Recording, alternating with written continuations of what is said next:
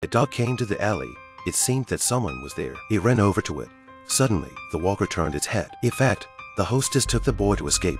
He was reluctant. The dog looked helplessly at the boy's shoes. Soon the boy left. So the dog chased the car. Then he ran to the alley. It seemed that someone was there. It ran over to it. Suddenly, the walker turned its head. The dog ran away. It hid everywhere. Actually, the city had become terrible. There were sirens and gunshots everywhere. Later, it saw its mistress' car. The dog rushed over. At first, it didn't spot the boy, but soon it found footprints. Unluckily, it stepped on the key. The car horn blared. This attracted several walkers. The mistress had turned into a walker. She bit the boy's shoe. The dog got angry, but facing so many walkers, it could only jump to the roof of the car. Then it escaped by stepping on their heads. After that, it followed the pipes and climbed up the windows. Finally, it escaped to a house. It saw the flash of shoe there. The boy was there. They hugged each other. However, the walkers were approaching. They immediately prepared.